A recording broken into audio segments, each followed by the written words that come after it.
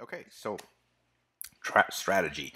When we talk about strategy, we are basically assuming that we are comfortable with charting, with patterns, with indicators, and we've figured out how to read the market in terms of rumors that you basically get from the news, upgrades that you get from analysts, and the economic data that you get from a lot of different sources. So you want to combine your technical with those, um, let's call them fundamentals, because the more each one of these um, points, let's say, point you in the direction that you think your stock is going to move, then the more successful or the more likely you are to be successful. If you have a chart that says that support is going to hold, and you can see that there's a pattern that says that there is a reversal, and you see that in your indicators you've got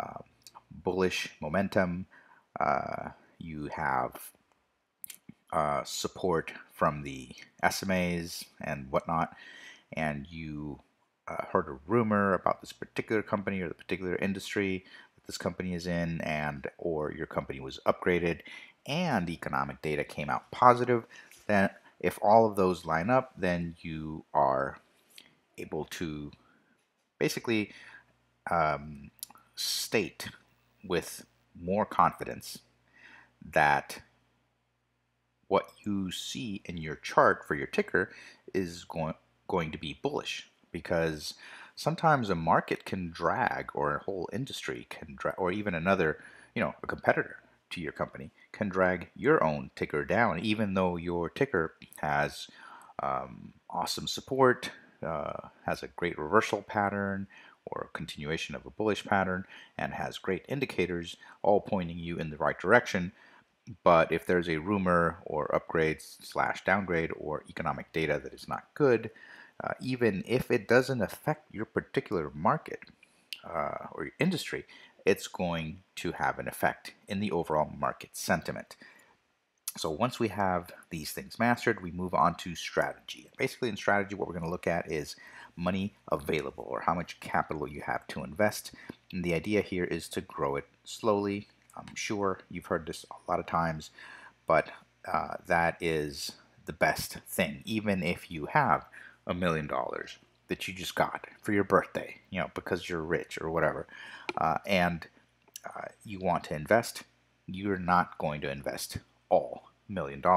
You're not going to invest $100,000 or even $10,000. You want to start slowly because you want to prove to yourself that you've mastered the technical and the fundamentals on how to read markets before you actually invest what you have. And then you want to decide, well, do I want to trade stocks or options? And this is very important because a lot of people actually prefer and start off with options, and then they lose a lot of money, and then they're turned off by the fact that they lost a lot of money, and they think that there is no real money to be made in options or in trading in general. And then they're like, okay, yeah, there's no easy money. Okay, yeah, and we're not saying it's easy money, but you also don't want to start out with the most complicated tool. Uh, Stocks are obviously way more forgiving because there is no time factor involved. You could be right on the direction and make money, but with options, even if you got the direction right, if you didn't get the timing right, or if you didn't get a particular market news which affects volatility, which also affects options contracts, then you might still lose money. So if you want to start out, and this is, I really firmly believe in this, it really depends on your own personality. You have to really get to know yourself. You have to really understand how you work, how you tick, in order to decide which one of these is best for you, stocks or options. And even then, even in options, there's a lot of strategies that are more suited for different personalities. And then, and like I said here in point number 3, there's options, and then there's option strategies. Options is basically buying and selling individual or single or naked options. That's the same thing said 3 different ways. Or there are also option strategies, which can help you, you know, invest in options in a little bit more of a conservative way, and you have to know them before you can choose if you are going for options. So that's basically three different levels. There's stocks, which is the most conservative. There's options, and then there's option strategies. Um, in point number 4, in strategy, we're going to talk about when investing in options, this is specifically for options, are you in it to make a quick buck, or are you in it to, make more money?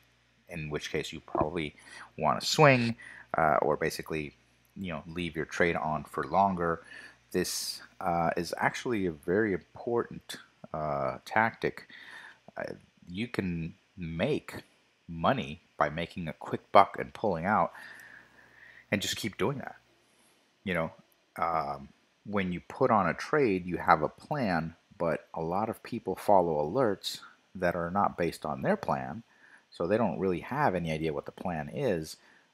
And if they leave on the trade long enough, it can go from green to red in no time, and then it can go back to green the next day. So if you're not gonna if you're playing alerts and you don't know what the plan is, and you didn't go over to the chart yourself and take a look at it, then you at least should define in your mind, are you in that trade to make a quick buck, or are you going to swing, or let's call it wing it, or listen to the actual alert that exits the trade? This will trip up a lot of new traders that I see, and it happened to me quite a bit. If I'm in it to make a quick buck, then that is what I'm going to do. I'm not going to follow anybody's plan. The minute I see green, if it's a number of green that I like, if it's 50 bucks, 100 bucks, that's fine for me. I'm pulling out. I don't care what the target was. I don't care where it's going. I don't care if it's going there at the end of the day, next day, or next week, or whatever. But if I am going to follow the plan, or if I made up my own plan, then I probably want to swing and actually wait for it to reach the target. And this is where point number 5 comes in, which is use percentages. I just said, if I see 10, 50, 100 bucks, I like it and I'm out. That will trip up a lot of people as well. The point that you want to have clear in your head is that you want to make a percent return on your investment, and you want to compare that to something that you can get elsewhere, whether that's 1 to 2% on a bank account or a CD or some other thing, or whether it's 10%, 12% just by investing it all in the S&P 500 and letting it ride for I don't know, 5, 8, 10 years, or if you're thinking about dividends like 5, 6%, or even if you're thinking about corporate bonds, where you also get 6, 8, maybe 10%. That is what you want to compare it to. And the minute you hit the percentage that you think is the percentage that you are content with, then you get out. It doesn't matter if it's 10 or if it's $1,000. So if you invested, let's say that you bought an options contract for $10 and it went to 20, that's 100% gain. That is a very big deal. You may not be happy with the fact that you only made $10, but don't leave the trade on for longer until it hits 100, where in which case you would have made $90 just because you wanted to make $90. Instead, buy 4 or 5 contracts of those $10 contracts and let them go, or make you 90 bucks. But you shouldn't deal in absolute dollar values. You should deal in percentages. When you make 15%, 20%, 30%, get out. That is a lot of money, whether you only made 10 or whether you made 100. The problem was that you didn't invest enough, but it doesn't matter. If you made 15, 20, 30%, that's enough money so that when you keep growing it, even though that was a small trade, you're going to grow it slowly. So eventually, instead of buying 1 contract, you'll buy 2, and then you'll get comfortable enough, and then you'll buy 3, and you keep going, and then you buy 4, and then eventually you'll even be able to do things like scale out. You put on a trade for 4 contracts, At 15%, you take out one of them. 30%, you take out another. And maybe 50%, you take out a third one and you let the fourth one ride. Okay, but make sure that you don't confuse yourself by thinking in absolute dollar terms instead of percentage terms, because percentage return is what matters. And the final point in strategy is do not mix your long-term portfolio with your short-term portfolio. There are stocks that are going to go up and down, and they are pretty solid. And we're talking blue chips, we're talking SPY. You do not want to sell just because you have your trading hat on and the market is down. You'll end up losing money because you're trying to take a stock that you already own and get out of it just because the market is tanking. That doesn't necessarily mean that you should pull out as you would with an options contract, for example. An options contract, you buy it on a Monday and it has expiry for Friday. If by Wednesday it hasn't, made you 10, 15%, unless you see some very important catalyst down the road, you better get out because that thing is not coming back. But SPY goes down 20% because inflation is up and recession is looming and corporate earnings are messed up because we just came out of a pandemic and there was a lot of stimulus floating around in the market and people were buying stocks like crazy and that's why they went up. But now that they don't have all that money, then stocks are crashing. That doesn't mean you're going to pull out of your your S&P 500 or your blue chips or your Apple stocks. You have to leave those in because they will recover. So don't mix your your short-term, oh, let's get in and out of this option contract with your long-term investment, because you'll end up messing your long-term investments and selling them probably for a loss. Okay, and then the final thing we'll talk about is random tips. One good way to start, we mentioned grow it slowly and use percentages, is get small contracts. If you choose a small contract, it is a lot easier or a lot more likely that you'll be able to buy 4, 5, or even 10, and then you'll be able to scale out as we talked about. The other thing is stay cool. Some people have a hard time relaxing and anxiety gets the better of them. When that happens to me, I'll just, I'll run into the kitchen, grab something to drink.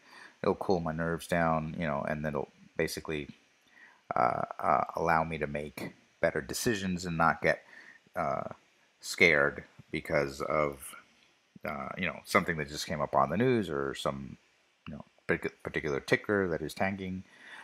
So try to find a way to stay cool. If you don't drink, then I don't know. Find something else.